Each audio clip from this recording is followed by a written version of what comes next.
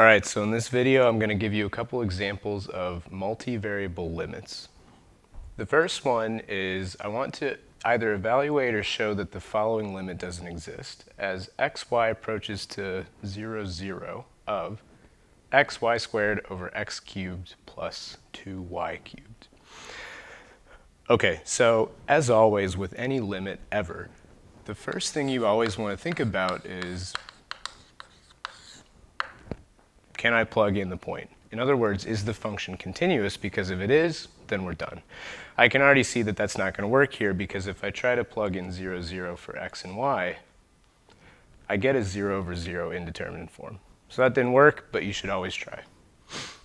Okay, in the multivariable limit setting, the next thing that I typically think about doing is approaching along the x-axis and the y-axis. The reason for this is a good way to attack a limit like this is to try to show that it doesn't exist by approaching along different paths. The key idea is remembering that in order for a limit to exist, it has to exist and be the same along any approach you take. The point we're approaching is the origin, which means if we approach this way, or if we approach this way, or if we approach in some goofy way like this, if the limit is going to exist, it has to be the same for all of them. So usually in my mind, the first thing I'll do is I'll think, well, what if I approach along the x-axis and the y-axis? If I get different things, I'm done, and I've shown the limit doesn't exist. So let's approach along the x-axis first.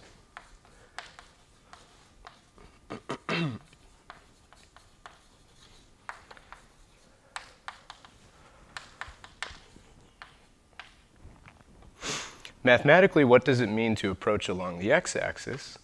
The x-axis is given by the equation y equals 0. So in a multivariable limit, to approach along a certain path, you just impose the restriction given by that equation. In other words, the limit that we want to compute is the limit as x comma y. Well, along the x-axis, y is 0 of x, again, y is 0, so this is like 0 squared over x cubed plus 2 times 0 cubed. And this is going to turn into a one-variable limit. That's the point of picking a path approach, is that when you approach via a path, it turns into a one-variable limit. Now, this one's pretty easy, but let me spell it out in details just to make everything clear. To send a point x0 to 0, 0, y is already at 0, so it suffices to just send x to 0. Now, what do we have on top?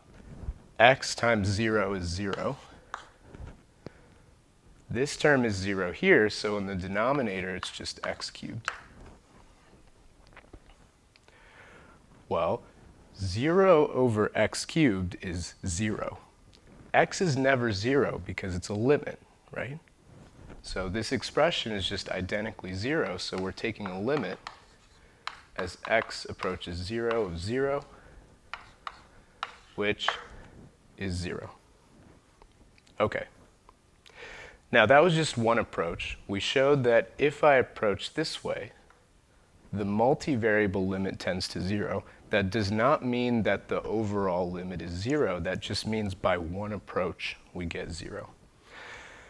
Like I said, usually the next thing I think about in my head is, this was the x-axis. Maybe we could try approaching along the y-axis.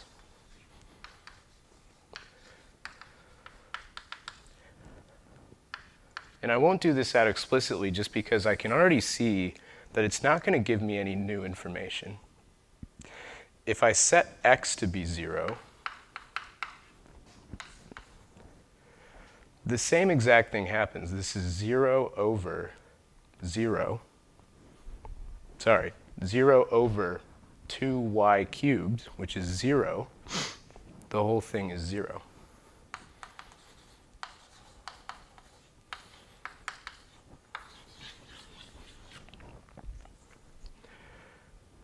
Which is already something that we got. 0 is not different than 0, so this doesn't tell us anything. Does this imply that the whole limit is 0? Nope, that was only 2 paths. When we approach along different paths, the only thing you can do is conclude that the limit doesn't exist this way. So anyway, this is all in my head. I can kind of see that if I approach along the y-axis, it's not going to give me new information, so I need to pick a different approach. And if I look at this, what stands out to me is there's some asymmetry in terms of x and y. And usually the next approach I'll pick is some kind of diagonal approach, like y equals x, to try to exploit that asymmetry. Let's try that, see if it works. So maybe down here I'll approach along the line y equals x.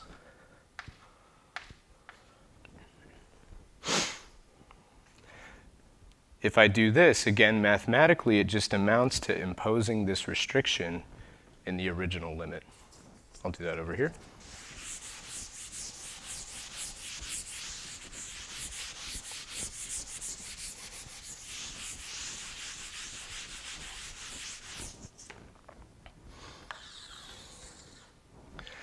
So if I impose y equals x, this limit turns into the limit as x comma y is x approaches 0, 0 of x, y is x, so times x squared over x cubed plus 2x cubed.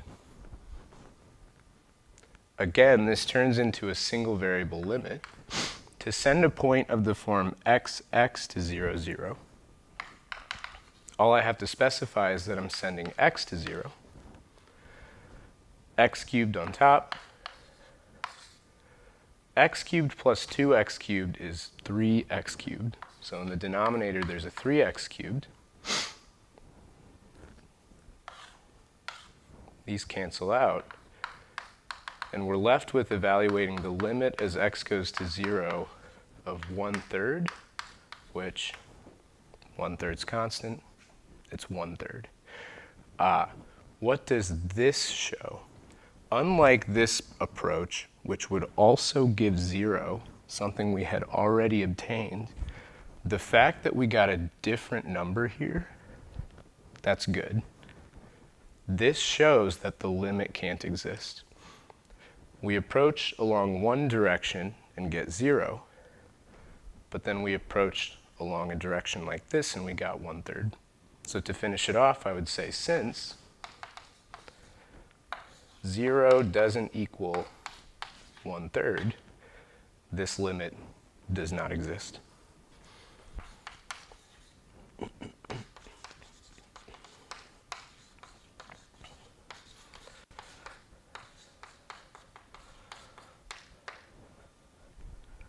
Done.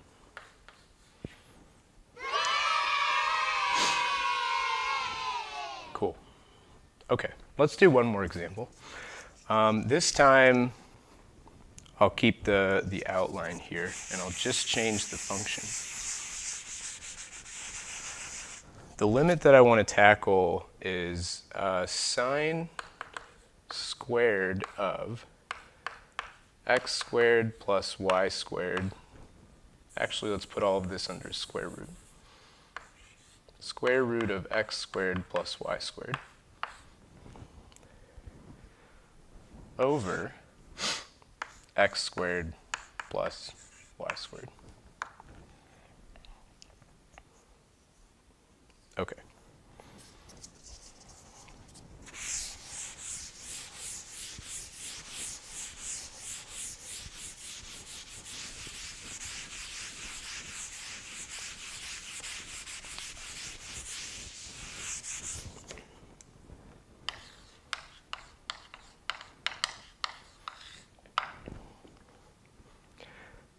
As usual, the first thing I'll quickly consider is if I can just plug in the point 0, 0. But again, I'm not going to be able to do that because both the numerator and the denominator, sine of 0 is 0, 0, 0 over 0 is indeterminate. So that doesn't work. Now, in the previous example, I started off by picking some path approaches to try to show that the limit doesn't exist. But for an example like this, the first thing that stands out to me is the fact that I have an x squared plus y squared a couple of times. That screams polar coordinates to me. So in general, if you get a limit where you see something like, or if you see exactly x squared plus y squared, this is an indication that polar coordinates could be insightful.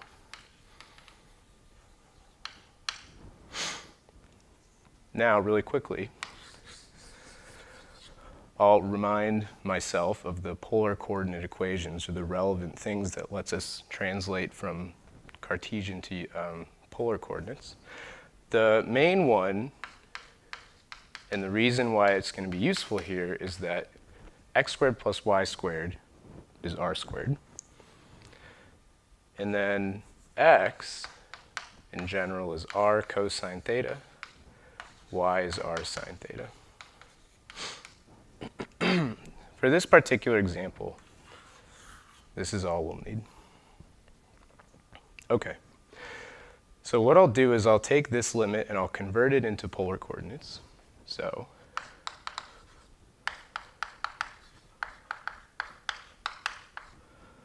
what did we start with? Sine squared of the square root of x squared plus y squared over x squared plus y squared.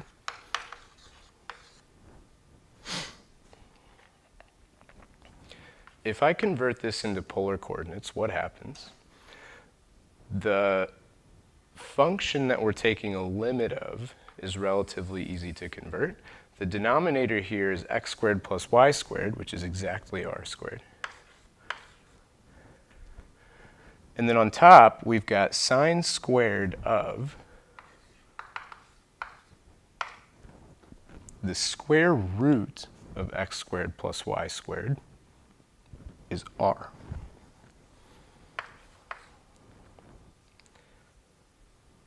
That's how the function transforms. How does this thing change? The whole point behind converting a limit to polar coordinates is that polar coordinates, the coordinate r, describes how far you are away from the origin. So the limit is taking all points and sending them to the origin. To describe that process in polar coordinates, all we have to say is send r to 0. And you kind of squash every point radially into the origin like this. So converting a limit like this into polar coordinates, all we have to say is that we need to send r to 0. And again, this is turned into a one-variable limit. Now, what happens here? Here's what I would do. I'm going to use L'Hopital's rule. I noticed that both the top and bottom are squared, so I could make this a little easier for myself by pulling out the power of 2. And I'll write this like sine of r over r.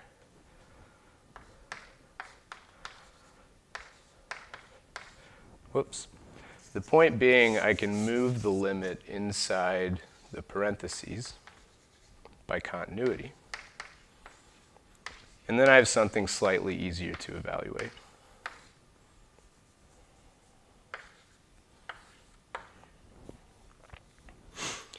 Now, if you came across this limit in a single variable calculus class, L'Hopital's rule.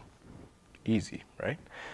One thing to be careful about is when you first start learning about multivariable limits, you hear about how there's no multivariable L'Hopital's rule.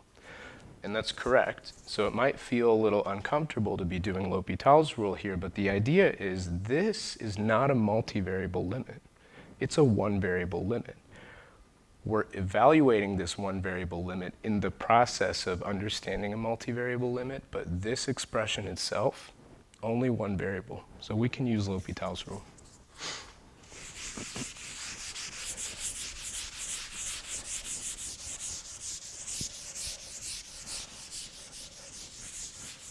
So continuing from down there, inside the blah, blah, blah squared, the numerator and denominator are both going to 0. That's an indeterminate form of type 0 over 0, which means we can use L'Hopital's rule. The derivative of the numerator is cosine of r. The derivative of the denominator is 1.